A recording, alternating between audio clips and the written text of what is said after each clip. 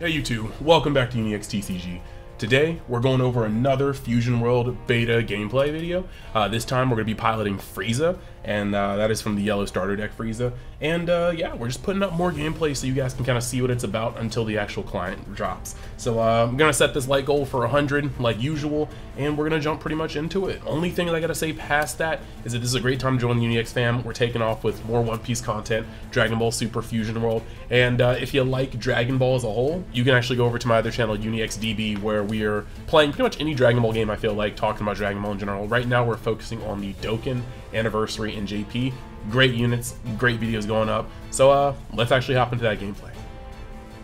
Alright, so we've got yellow starter deck Frieza versus, I do believe, the Goku from the set, yes. So this Goku gives 5k to every Universe 7 battle card once he is awakened on his own turn. My hand's pretty good. I've got a pretty decent curve, got some self-awakeners, got a draw and KO. I've got the Mecha Frieza that plays the King Cold, as well as my 5-drop. Honestly, for Frieza, this is a lot of just what I need to be able to get that board where you're protecting yourself constantly, swinging with your 20Ks that go neutral. He's immediately just going to swing on me after on his second turn, and I just get a Chilai super combo from life, and then I draw one from hand. That's good and bad because a lot of my turn right now, my hand's gummed up. I have a Mecha Frieza that can't play anything. I've got a Golden Frieza that's not in kill range right now, but I did draw another Self-Awakener. And he has blocker, so this is good. So we're just gonna play him, and then take the life, and it's a Death Beam, well, Golden Death Beam. So we are gonna be able to destroy something when he turns it sideways. This is a pretty decent start. Realistically, by playing the second one, like if he hits me this turn and I go down to 4 or down to 5, I can play the second one. And then I have these two 20k blockers that can go sideways against him. So he attacks me in life again, and I get another Golden Death Beam, or whatever this card is. Then he plays Botamo and swings. This is going to be a perfect Mise, because I don't even need to take any more life. He's just going to fully like send and awaken me. And of course, Botamo cannot be destroyed by battle. And we don't even need to, because we can just destroy it with this Golden Death Beam. So the first thing we're going to do is awaken. This game is going to go pretty fast. Awakening into Final Form Frieza, playing the Death Beam to kill the Botamo that cannot be killed by battle. And then we're just going to play this 20k Frieza that's going to just, you know, put stuff down into, put something 3 cost or less into rest position. But this is pretty much why this deck does what it does. You're going to be able to swing with both of these and then untap. Don't need to bring anything from life to hand. I'm just going in. Then I'm going to draw for my leader swing. And we are already getting set up. The pull in hand. We got 2 10Ks, so we actually have 2 super combos. 1, 2, 3, 4, 5 10Ks in hand. Plus Mecha Frieza, plus our Golden Frieza. So we're sitting pretty heavy. He's going to be able to awaken now. Really, really, really clean animation. Love it for that. And now he's going to attack, and I don't really need to do anything.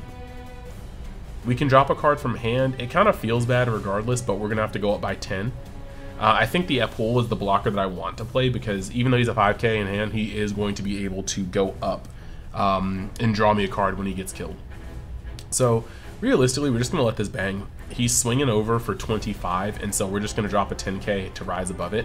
He's got 12 cards to my 7 cards, but the momentum I'm about to be able to press on his board is very much so worth it. Now, granted, I did charge the Death Beam, which is unfortunate, the Golden Death Beam, but we still have the, we just drew a Emperor's Death Ball, so we're going to get a lot of value in. We're going to be able to chip him. 20 into 20, he's going to have to drop a card in hand, and that's fine. Frieza's able to play the long game with all the untapping you can do. So now we're swinging with this blocker as well. He's thinking about it, but there's no reason with 11 cards in hand why you want to go up. So he goes up another 5k. Easy peasy. Swing with my leader again. What we're really fishing is for a King Cold, and we're not finding it. But on 4 energy, the ability to play Kui as a blocker that can draw me one when it's KO'd, and then still have 1 up for Death Ball, that's very, very nice. So we were able to kind of equalize. We got him down to 9 cards in hand this go. We're playing the Kui, and then we're just going to untap both our blocker and our 2-cost Frieza. having a little trouble clicking these buttons, and then we just pass. So right now we got 2 blockers up, one of them which will give us a draw on KO, and he has to kind of bring the pain to us. He's swinging with his leader naked, and I'm fine just blocking that with the Kui to draw a card. So there goes my blocker, and we draw another Frieza. Now he's playing, okay, so that's rough. Now he's decided to play his Goku, which is now a 40k double strike, and he killed my other blocker. But this is fine. I'm going to use Emperor's Death Ball to go up by 15, and after going up by 15, I'm going to tap his Android 17, because it's a 3 cost. And that's how you 2-for-1 somebody. All these effects. Now I need to go up 10k more to not get smited. So we're going to drop the Apul right here.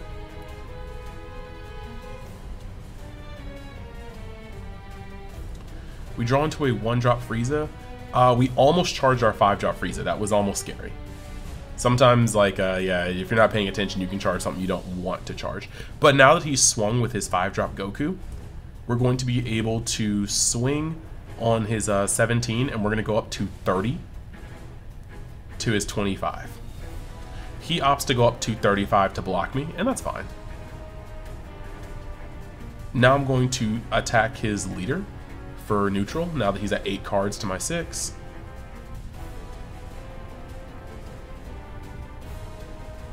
The whole point here is to let him have his hand get softened just a wee bit. So he's going to drop 5k to rise above. Now he's at 7 cards in hand, and now we get to test him. We're going to play our Golden Frieza, and we're going to have Golden Frieza attack him for double and then lock down his 5-drop double strike Goku. So now he needs to come out 40, or up to 40, and he does have the Shin in hand, but now it's his 6 cards to my 5 cards, and his best asset on his board is locked down. So now that I end my turn, I can put Golden Frieza and this 3-drop or 2-drop Frieza back to active mode so he can't swing on them. I've got 2 super combos in hand, so likely whatever he plays, I'll be able to like bounce in terms of defense. And he is currently swinging for a 20k. I'm going to protect my life right here because he's still got a sizable hand. I don't want to get down to 2 and then get shotgunned. So now he's swinging with Android.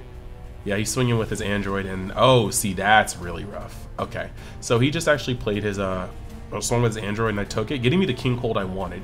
But now he's also swinging with his Goku for double strike, and I'm at 3 life. So I'm actually just going to,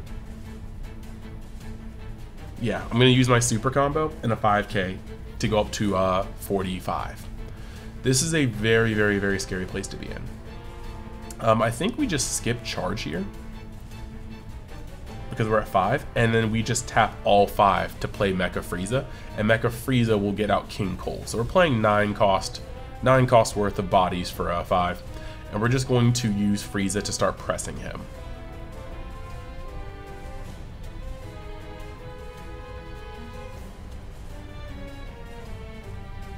So he's thinking about it. With only 6 cards in hand, he does have to kind of watch out a little bit. So we just took the damage, and that's kind of letting me know about his hand. Now I'm swinging neutral 20 to 20, and he is going up to 25 to stop it, going back down to 6 cards in hand, so kind of net advantage. Now I'm going to swing over with 25 to his 20, and he lets that go through. And at this point, I kind of feel like his hand's weak, but I don't think it's weak enough for me to shotgun and then potentially lose. I think he's drawing me in. So we're going to stop one of his Gokus from swinging, and then we're just going to let the 35k bang. So he has another super combo. So it's good that I didn't go all in because I likely would have just bottomed out of my hand right then and there.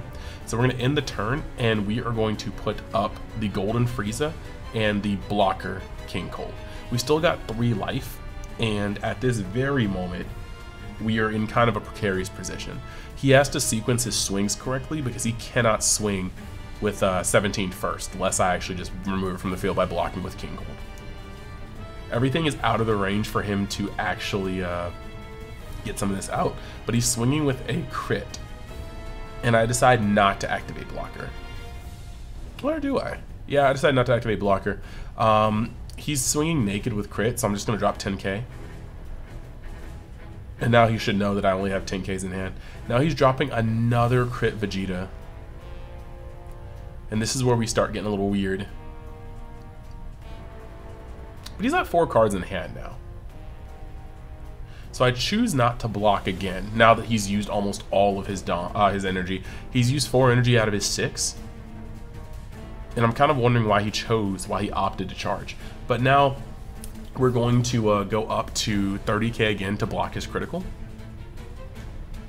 And now he's swinging for double, and this is going to be where we just launch the ripcord. We have to block with King Cold. There's just no other way. So throwing King Cold in front of it,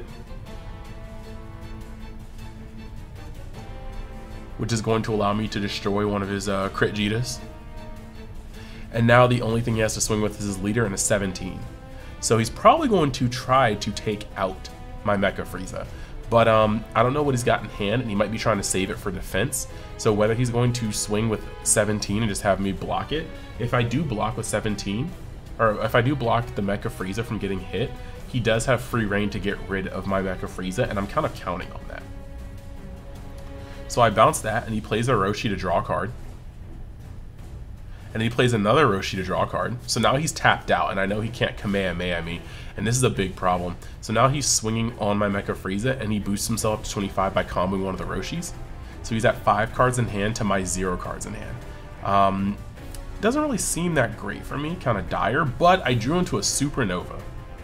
And that's rough. That is rough.